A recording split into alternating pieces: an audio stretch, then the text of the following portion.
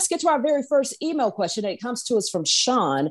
Now, listen, nobody expected COVID to be around as long as it has, but Sean's question is, do you foresee another big wave of COVID cases slowing down the courts as much as it did in 2020? So I don't know.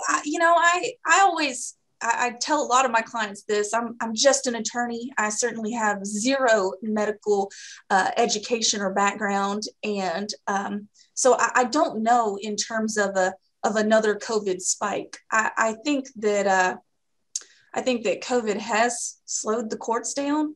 As Harry mentioned, the criminal docket always has priority over the civil docket, which is obviously, what we do primarily.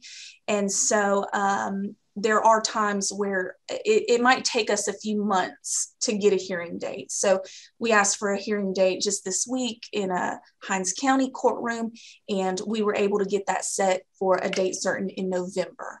So court's still happening and things are still moving, but maybe not within a week. Now, maybe we're a month or two out. Okay. Well, what about you, Harry?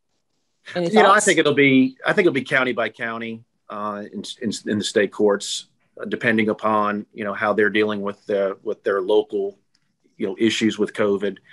But for the most part, the courts, they're in a tough position. They need to keep cases moving. But, again, criminal matters do take precedence over the civil cases. But I just think it'll, in the future, as more people have either come down with COVID or get vaccinated, things like that. I know we have the variant out there, but I think, ultimately there'll be a time when COVID won't be as much of an issue as it is right now.